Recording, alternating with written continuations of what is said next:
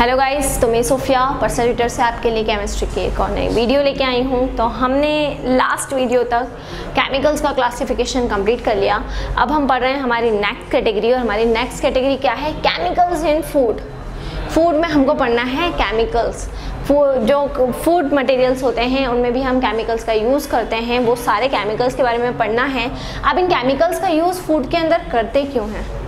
ठीक है, clear. Food की स्टोरेज कैपेसिटी, स्टोरेज टाइमिंग बढ़ाने के लिए, न्यूट्रिशन वैल्यू बढ़ाने के लिए, ठीक है। इन सारे फूड सप्लीमेंट, कैलोरीज बढ़ाने के लिए कुछ फूड्स के अंदर यूज़ किया जाता है, कुछ में कैलोरीज कम करने के लिए।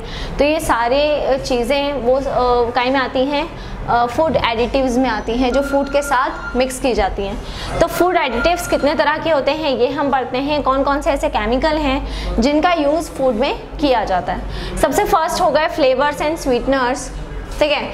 आराम से आपको पता चल रहा है कि फ्लेवर्स चेंज करने के लिए, डिफरेंट टाइप के फ्लेवर्स के लिए हम यहाँ पर केमिकल्स का यूज़ करते हैं। स्वीटनर्स वो होते हैं जो स्वीटनिंग कैपेसिटी को बढ़ाते हैं, ठीक है, फूड को स्वीट करते हैं। फिर फूड कलर्स हो गए, ठीक है, जिसमें डाइज आती हैं, जितने भी तरह के डाइज रहेंगे उनका हम यूज़ करेंगे फूड कलर्स में। फूड इमल्सिफायर्स हो गए एंड स्टेबलाइजिंग एजेंट, ठीक है। जो स्टेबलाइजिंग एजेंट वो होंगे जो उस फूड की न्यूट्रिशन वैल्यू को स्टेबलाइज करेंगे, उसकी जो स्टोरेज कैपेसिटी है उसको स्टेबल करेंगे। फ्लोर इम्प्रूवर्स होते हैं, एंटीऑक्सीडेंट्स होते हैं, प्रिजर्वेटिव्स होते हैं और न्यूट्रिशन सप्लीमेंट्स होते हैं। ये सारी के सारी जितनी भी कैटेगरीज हैं ये फूड एडिटिव्स की कैटेगरी है, और इनका जो यूज़ किया जाता है वो फूड के अंदर किया जाता है, ठीक है। तो वन बाय वन करके हम इन सारी कैटेगरीज को क्या करने वाले हैं, पढ़ने वाले हैं। जिसमें सबसे फर्स्ट कैटेगरी है हमारी केमिकल्स इन फूड में आर्टिफिशियल स्वीटनिंग एजेंट्स, ठीक है। नेचुरल स्वीटनर्स की अगर हम बात करें तो नेचुरल स्वीटनर्स आप जानते हैं सुक्रोज और फ्रक्टोज होते हैं। सुक्रोज और फ्रक्टोज नेचुरल स्वीटनर्स होते हैं, ठीक है, जो फूड के अंदर फूड को स्वीट बनाते हैं, ठीक है, मिठास को बढ़ाने के लिए यूज़ में किए जाते हैं। लेकिन जो सुक्रोज और फ्रक्टोज रहते हैं, ये दोनों जो नेचुरल स्वीटनर्स रहते हैं, ये स्वीटनिंग तो बढ़ाते हैं, लेकिन साथ साथ स्वीटनिंग बढ़ाने के साथ साथ इनमें बहुत ज़्यादा कैलोरी होती है, जिसकी वजह से बॉडी में कैलोरी इंक्रीज़ होती है। तो कुछ लोग ऐसे होते हैं जो बॉडी के अंदर कैलोरीज को कम करना चाहते हैं, तो उसके लिए वो उन नेचुरल स्वीटनर्स की जगह पे आर्टिफिशियल स्वीटनर्स का यूज़ करते हैं। उन आर्टिफिशियल स्वीटनर्स के अंदर आते हैं हमारे कुछ केमिकल्स, ठीक है, और उन आर्टिफिशियल स्वीटनर्स के अंदर ये वाले कुछ स्वीटनर्स है जो आते हैं, इनसे बॉडी के अंदर कैलोरी इंटैक्ट नहीं होती है, ठीक है, क्लियर दैट। यहाँ पर ये जो आर्टिफिशियल स्वीटनर्स रहेंगे ये केवल क्या करेंगे, जो भी हमारे फूड मटेरियल हैं उनको स्वीट करेंगे, बट बॉडी के अंदर कैलोरी की क्वांटिटी नहीं बढ़ाएंगे।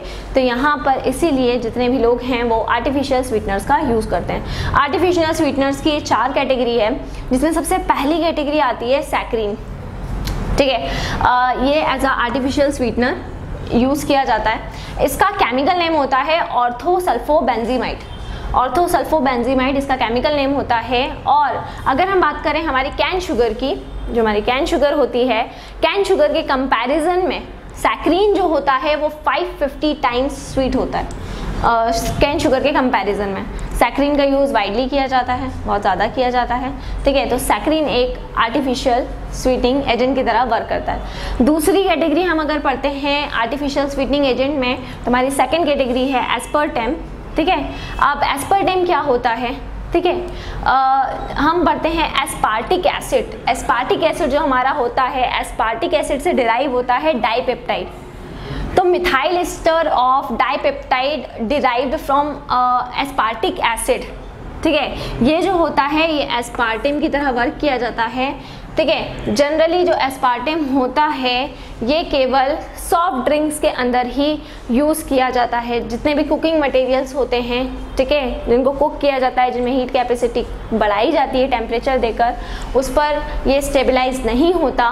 इसीलिए जो हमारा एस्पर्टेम होता है वो केवल कोल्ड ड्रिंक्स, सॉफ्ट ड्रिंक्स इन्हीं के अंदर यूज़ किया जाता है, ठीक है। लेकिन एस्पर्टेम जो है वो सबसे ज़्यादा यूज़ होने वाला, ठीक है, मोस्टली यूज़ होने वाला आर्टिफिशियल स्वीटनिंग एजेंट होता है, जिसका वाइडली यूज़ किया जाता है।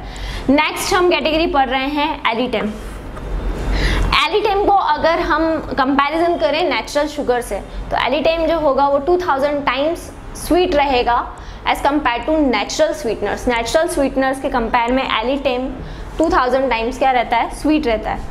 ठीक है, अगर इन दोनों का कंपैरिजन किया जाए एस्पर्टेम का और एलिटेम का, तो एलिटेम की जो पोटेंशियल कैपेसिटी होती है वो ज़्यादा होती है, इसीलिए इसको हम बोलते हैं हाई पोटेंशी स्वीटनर। ठीक है, जितने भी कुकिंग मटेरियल होते हैं उनमें एस्पर्टेम पोटेंशियल नहीं रखता, जबकि एलिटेम कुकिंग मटेरियल के अंदर स्टेबलाइज रहता है, इसीलिए इसका यूज़ कुकिंग मटेरियल्स में भी किया जाता है। ठीक है, नेक्स्ट हम बात कर रहे हैं सुक्रोलोज की। ठीक है, इसका ये होता है trichloro derivative of sucrose, sucrose का ट्राइक्लोरो डेरिवेटिव। अब इसकी खासियत क्या है, इसकी खासियत ये है कि जैसी हमारी शुगर होती है, ठीक है, इसका टेस्ट बिल्कुल शुगर के जैसा होता है।